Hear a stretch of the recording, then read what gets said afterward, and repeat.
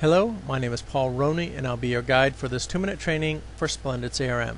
The topic is Mail Merge with the word plugin, and it applies to full, professional, and enterprise editions. SplendidCRM supports Mail Merge using a word plugin. The plugin is an important tool as it makes it easy to add CRM fields to a document. Once the document is formatted properly, the plugin is used to upload the document to the CRM. So I'm going to go to Microsoft Word, and over in the add-ins we've already installed SplendidCRM, so we have our plugin commands. And first let's check the settings, and it's pointing to our training site. Excellent. And here's our user. Let's do a quick test. Yes, we can connect. Excellent. Okay, so now we need to log in. That enables our buttons. Now we can insert a field, and here we select the master module. This is the core module that we will be merging with. And now let's select the fields. Let's select the name field, and now let's also add a few more fields. Let's go over here and add the billing fields. Add to document.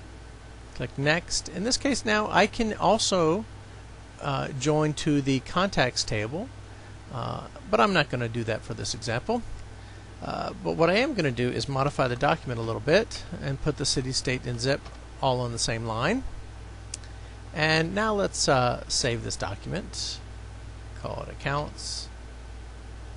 And I'm going to run a merge real quick. Let's just do a few of these. Next. Finish. And here we go. Here's our merge document.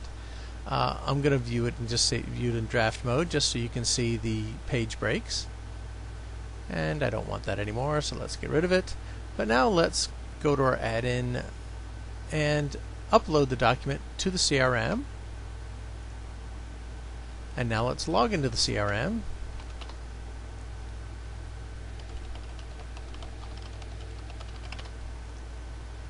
And we're going to go to accounts. We're going to select a few accounts as well. Go down to the bottom. Here's our mail merge button.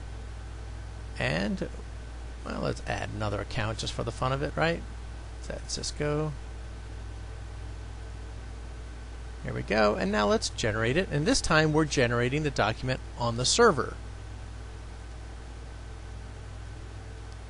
And here we go. And again, let's go back over to the draft mode so we can see our page breaks. And we are done. I hope you found this training useful. Thank you for watching.